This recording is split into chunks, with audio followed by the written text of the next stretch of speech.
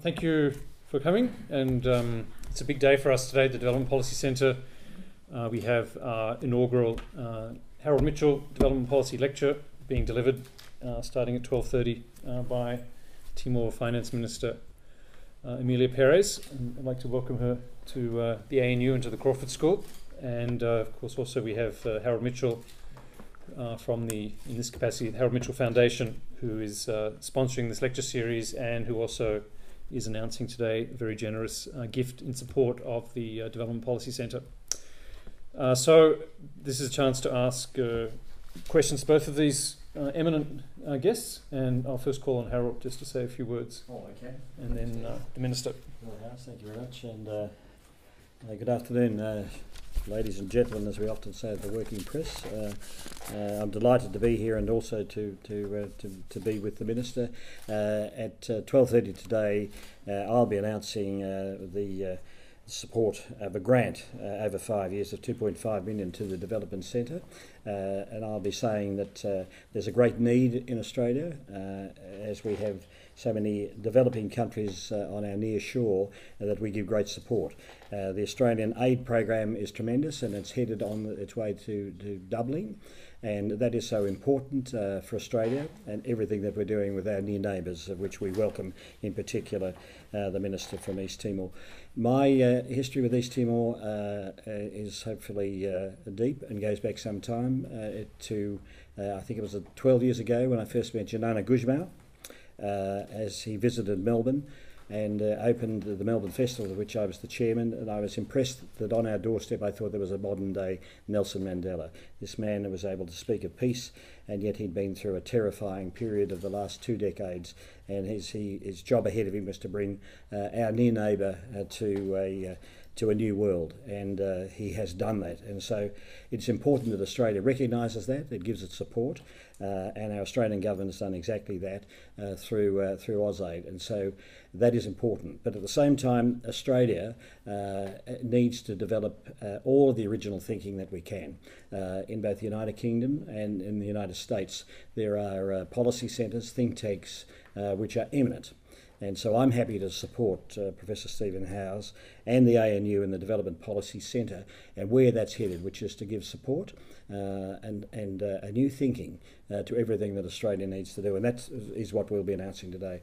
There is each year proposed over the next 5 years a major presentation which will be made, and it's so appropriate that the first one under the regime that we have here, that should be given by such a great nation of East Timor, and I might say in its cabinet a woman, and someone who has been spectacular in what she has achieved as the Finance Minister of East Timor, and so that will be happening. So Minister, with that, can I welcome you very much, and I look forward to the speech that you'll be giving today, which I've had the value of reading, and it is absolutely appropriate and right and proper that you should be here today making that speech. So could I ask you to join me? And what do you want to do? We just talk about that. There we go. There we go. And I'll let you say thank you for what we're doing. Okay. Thank you very much, Mr. Mitchell, and thank you to the Crawford School for inviting me here. It is actually, I'm very pleased to be here, to be able to actually speak a little bit about the experience that we have gone through in Timor-Leste and how we can add value to the think tankers in the world, because it's all about how you get out of fragility. What do you have to do? Are the things that you're doing, are they what has been preached in the past? So we need people to actually think and look again at what's happened and identify exactly the critical things that needs to be done to get a country moving out of crisis time like we had some 5 years ago, and move us to the development path. So it is with a lot of pleasure and honor that I am here to contribute whatever I've experienced myself as a person, what my country has experienced as a country, and I will also be talking a little bit more also about how we are also trying to help other countries that find themselves like us, the little G7+, which are now made up of 18 countries, everybody looking for a way out of the current status, which is mostly conflict or post-conflict or fragility. And we need to find a formula. We're not fully there yet, but with discussions like this, we hope to be able to actually find the right formula to help all these countries. We are talking about 1.5 billion people that have more or less been left behind. When back in 2000, all the nations came together at the United Nations and agreed on the Millennium Development Goals. And as you know, there was 15 years to implement it. Now this is like 12 years down the track, and we've left behind 1.5 billion people. And so we are now looking for means and ways of, next time around, the post-MDG, the post-2015 development agenda does not leave us behind again. So, Mr. Mitchell, I'm open to questions. Thank you. Okay, thank you very much, Minister. Yes.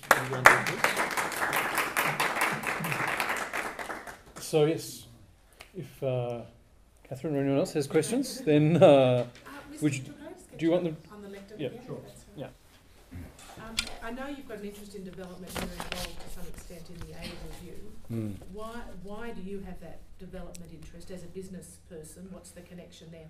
And why have you specifically given money to the ANU? Both very good questions. All three of the well, firstly, the review that I did was not into aid; it was into philanthropy, the arts. But to go back to the question, I think the real reason that it's so important that we all support what I've talked about, which is the development of policy, I think started with my original comments, which was that when I first met Janana Gujbar, and I was just so impressed with the fact that he was a tiny nation which needed such support that I started to look wider than that, to realise that the country that we are, such a lucky country, an incredible place that we are, the 12th biggest economy, although there are 50 nations that are larger in population than we are, that we have on the edge of us so many developing nations, more than any other such nation in the world.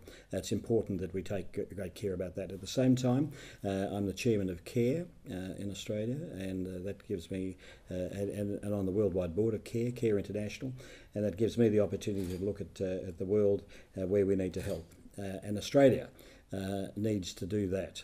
We can afford to do it, and our governments, both sides, at all times have been able to do that. But right now, the aid program is headed towards doubling, which is notable, and it is absolutely necessary that we do that in the proper way, because in the nations that we're dealing with, they are new to many things, including getting great relief and help, all of which they want.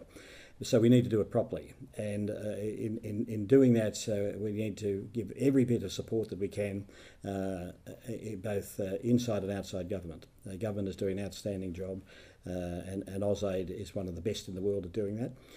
But I picked out the ANU because through Professor Stephen Howes has a great interest in bringing public policy to the fore in a way that we can all help. And I might say also that in the wider public life that we're going to see more of that. The government can only do so much, because in private enterprise we have some of the finest minds, just as America's done exactly the same thing, different parts of Europe.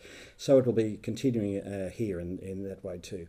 The Lowy Institute has showed a way in how they deal with foreign affairs and such like that. And the ANU, one of the two great universities in Australia, not to disparage any of the others, they're so competitive with each other, is perfectly positioned to be able to add to the thinking on what we do in those developed countries. And so it was a very easy decision for me to be able to give support in that. The generosity of that philanthropy, though, is obviously very significant to this institution. Why here, when obviously a lot of people would be calling for perhaps that to be donated in direct aid somewhere? Why did you put it here?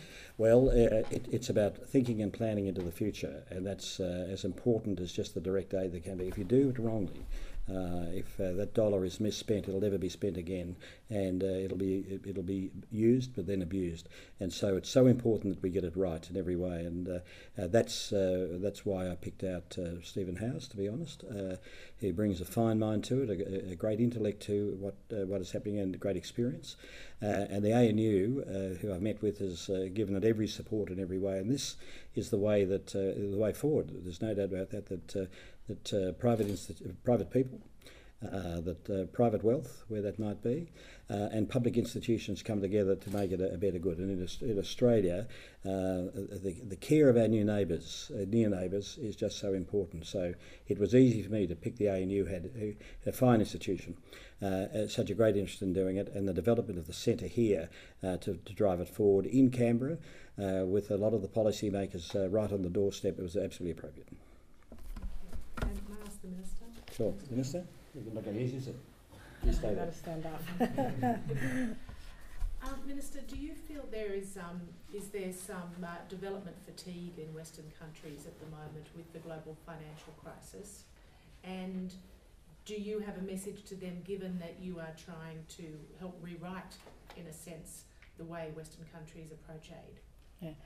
I'm not sure about, from the Timorese perspective, we have not yet experienced the development fatigue because our development partners are still there, and the aid or the assistance they give us has been maintained since I can compare since I became minister. In fact, sometimes they give a little bit more, and it all depends on what they want to do in areas where they want to help us. But around the world, I understand that there is lesser money to go around, and I want to make a point because I just came back from Haiti, where we had our G7 Plus retreat, where we welcome a new member, Comoros. But in that retreat, we came out with a declaration. It's called the Haiti Declaration, and the G7 Plus were saying that we're not actually asking for more money. What we are asking is the better use of that money and in a more effective way. And so I actually welcome the donation that Mr. Mitchell is doing to institutions like Crawford, because one of our biggest challenges is changing the mindsetting of our own development partners. And the only way to do it is for people to actually relook, reflect, and rethink about what has happened before, why has it not worked, why is it working, and therefore their piece of writing will be more powerful than our voice. We may say it, but this is why we came together, the G7 Plus, to make our voice stronger. But with assistance from academics like them, it will reinforce this, because it's not us saying it. Normally people think that we just don't know how to manage, etc., etc. But there are means and ways to make it better, implementation of the aid, and become more effective. And I think the two goes hand in hand.